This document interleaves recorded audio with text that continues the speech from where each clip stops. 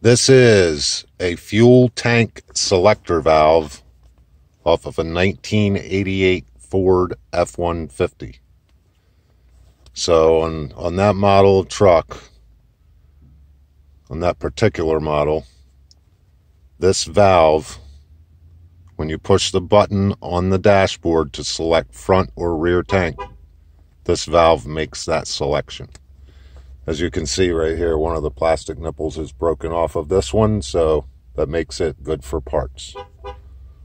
The reason I took this off the truck is because there was fuel leaking right out of that area right there where my thumb is. There's a small, see if I can get my camera to focus. There's a small divot right there. Okay, and this lid is held on this valve with these screws. They're 1/4-inch head screws. So once you remove them, you remove this cover. There's an O-ring right there.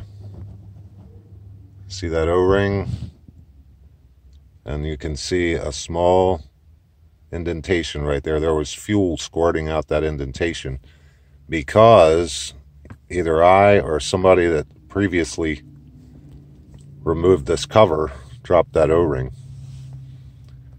I took the selector valve off the truck because my front fuel tank was not working, and I wanted to see if I could find a solution without having to drop the fuel tank. So the way this works is, if you remove this center screw, it doesn't use electricity, it uses hydraulic pressure. The pressure that the fuel pump pushes through it actually selects, moves this and selects the tank. Now, I had to pause the video in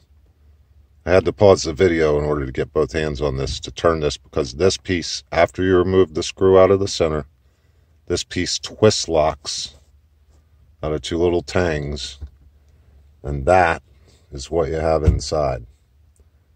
So there's your twist lock area that twist locks onto those pistons. When fuel comes from the top of this diaphragm, the pressure of the fuel pushes these pistons down. That's what selects your tank. So you push the selector button on your dashboard, fuel comes through these lines, the front or the rear go on top of the diaphragm and cause down pressure, or the bottom of the diaphragm causes up pressure. So it works these pistons. And you can't tell because I have this off right now, but these pistons pull up. You can kind of see that pulls up. So that's how this thing works. On this model, and there was more than one design for 1 year of truck. So some 1988 Fords will have a different design. But this one has no filter in the base. My truck has a fuel pump in each tank. So you have pressure and return lines from each tank. So that's rear or front. I think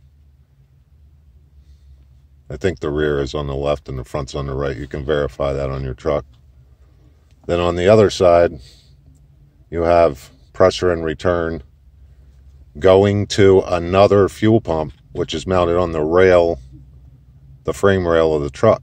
So all this is mounted under your driver's seat inside the frame rail, and this is mounted behind a skid plate. So it's sandwiched between a skid plate and the truck frame. But if you're having trouble with a leak, that's the O-ring that needs to be there to stop the leak in that small divot.